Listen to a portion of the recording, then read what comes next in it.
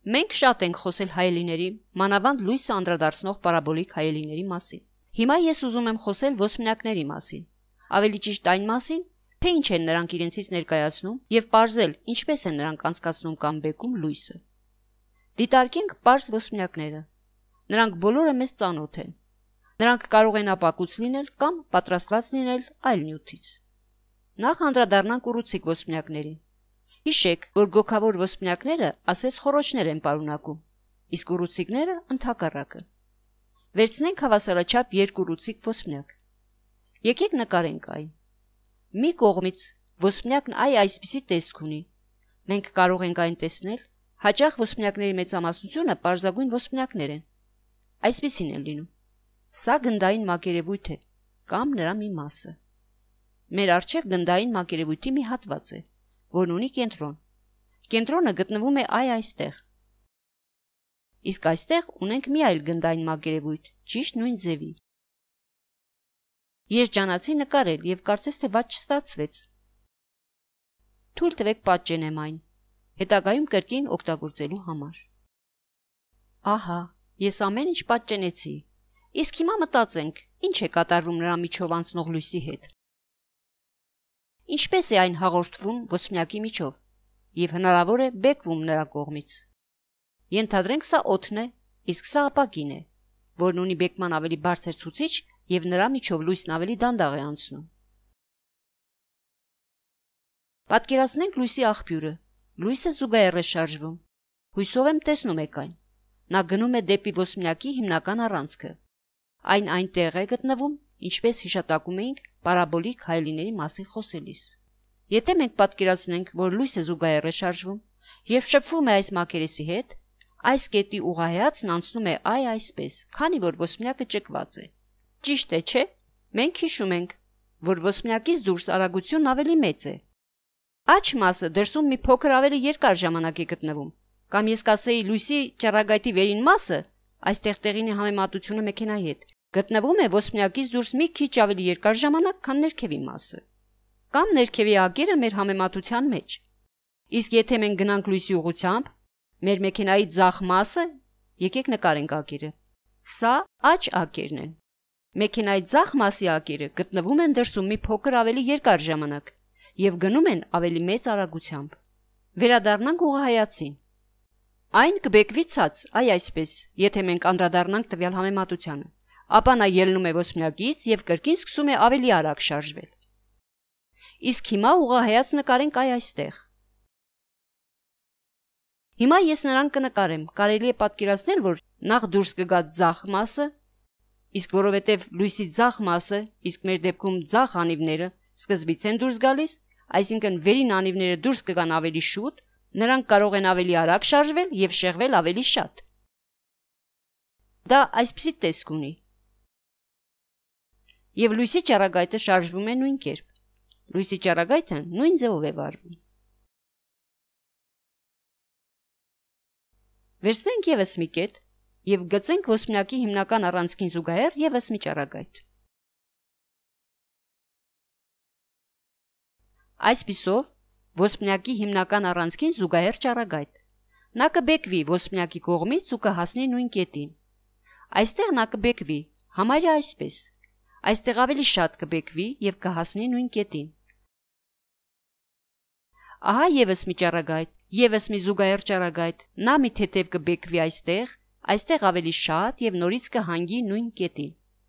Եվ ձեզ համար պարզ է, որ մենք կարող ենք նշել այս կետը։ Ավելի ուղիղ նկարենք գիծը։ Նա մի փոքր բեկվում է, ապա մի քիչ էլ եւ գալիս է ճիշտ այս կետի վրա։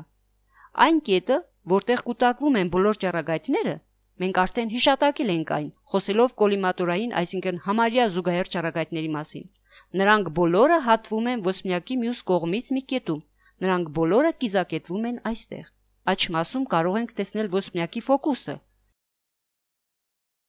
Իսկ ոսպնյակից մինչև այս կետն ընկած հեռավորությունը կոչվում է ֆոկուսային հեռավորություն։ Այս ոսպնյակը լիովին սիմետրիկ է, եւ այն ամենն, ինչ մենք ուղարկում ենք ոսպնյակի մի կողմից, կիզակետվում է նրա մյուս կողմում։ Եթե մենք ունենանք աջ կողմից եկող կոլիմատորացված կամ զուգահեռ ճառագայթներ, կկատարվի նույնը, բայց հակառակ կողմում։ Ճառագայթը կգա այսպես, հետո այն կբեկվի, հետո կգա դեպի այս կետը։ Այսպիսով մենք ունենք երկու ֆոկուսային կետեր, երկու կետեր, որտեղ կիզակետվում են զուգահեռ ճառագայթները, որ ելնում են մի կողմից եւ հավաքվում են ոսպնյակի մյուս կողմում։ Եթե զուգահեռ ճառագայթները գալիս են ձախ կողմից, նրանք կիզակետվում են աջ կողմի ֆոկուսային հեռավորության կամ ֆոկուսի կետում։ Դա ճշմարիտ է նաև հակառակ իրավիճակի համար։ Նկարենք ևս մի ոսպնյակ։ Բացի այդ, ոսպնյակների հետ գործ ունենալիս մենք հանգում ենք որոշակի պարզեցումների, որոնք կոչվում են ենթադրություն բարակ ոսպնյակների մասին։ Ոսպնյակի միջով լույսն անցնելիս հեռավորությունների մի փոքր տարբերություն է առաջանում։ Օրինակ, այստեղ այդ հեռավորությունը ավելի կարճ է, քան այս կետում։ Տարրական ֆիզիկայում մենք պարզապես անտեսում ենք հեռավորությունների այդ տարբերությունը, որովհետև ոսպնյակի տարբեր հատվածներով լույսի ճառագայթների անցումը դիտարկելիս այն հանգեցնում է որոշ տարբերությունների։ Քանի որ այստեղ լույսը ավելի կարճ տարածություն է անցնում, քան այստեղ, մենք անտեսում ենք այդ տարբերությունը եւ ենթադրում ենք, որ ոսպնյակը անսահման բարակ է։ Բայց այս ենթադրությունն անելիս մտածենք, թե ինչ է կատարվում լույսի հետ։ Եվ հաջորդ մի քանի օրինակներում ես բաց կթողնեմ այս երկաստիճանականությունը։ Նկարենք պարզ ոսպնյակ։ Նա սիմետրիկ է եւ երկու ֆոկուսային կետ ունի։ Մեկն այս կողմում եւ մյուսը մյուս կողմում, նույն հեռավորության վրա։ Ոսպնյակը սիմետրիկ է, իսկ հիմա տեսնենք ինչ է անում մեր ոսպնյակը տարբեր օբյեկտների պատկերների հետ։ Կրկին նկարենք հիմնական առանցքը։ Հիմա մենք այն կպատկերենք։ Երկու ֆոկուսային կետերն էլ գտնվում են նրա վրա։ Նկարենք օբյեկտն այստեղ, ֆոկուսային կետի ետևում։ Ինչ կկատարվի այս դեպքում։ Նախ հիշեք, մենք կարող ենք օբյեկտի վրա ցանկացած կետ ընտրել։ Լույսը ցրված է անդրադառնում ցանկացած կետից։ Ինձ դուր են գալիս այն կետերը, որոնց վարքը կարելի է կանխատեսել։ Ընտրենք մի կետ սլաքի գագաթին եւ վերցնենք մի ճառագայթ, որն իրեն կանխատեսելի կդրսևորի։ Օրինակ, գլխավոր առանցքի զուգահեռ ճառագայթ։ Նկարենք երկաստիճան գծագիրը։ Նա բեկվում է եւս մի անգամ, անցնում է ոսպնյակի մյուս կողմի ֆոկուսային կետով, բեկվում է ոսպնյակի միջով այսպես։ Սլաքի վերին կետից անցկացնենք եւս մի ճառագայթ։ Հիմա արդեն այս կողմի ֆոկուսային կետի վրայով։ Այսպիսով, նա անցնում է այս կողմի ֆոկուսային կետի վրայով եւ բեկվում է այսպես, ապա կրկին բեկվում է եւ դուրս է գալիս ոսպնյակի մյուս կողմից անցնելով զուգահեռ։ Դա իմաստ ունի, որովհետև այն, ինչ մենք անում ենք այստեղ, աշխատում է սիմետրիկորեն։ Այն ճառագայթը, որն աջ կողմում հիմնական առանցքի զուգահեռ է, անպայմանորեն պետք է անցնի ձախ կողմի ֆոկուսային կետով։ Իսկ այն ճառագայթը, որն այստեղ անցնում է ֆոկուսային կետով, զուգահեռ կլինի հակառակ կողմում։ Այս կողմից ոսպնյակով անցնող լույսը կիզակետվելու է այս կետում, ոսպնյակի մյուս կողմում։ Մենք տեսնում ենք, որ մի ճառագայթ կա, որն անցնում է ոսպնյակի միջով այստեղ։ Նա բոլորովին չի բեկվում եւ անցնում է անմիջապես ոսպնյակի միջով։ Ուստի ոսպնյակի մյուս կողմում ձևավորվող պատկերը այսպիսին կլինի։ Մեր օրինակում մենք ունենք շրջված իրական պատկեր։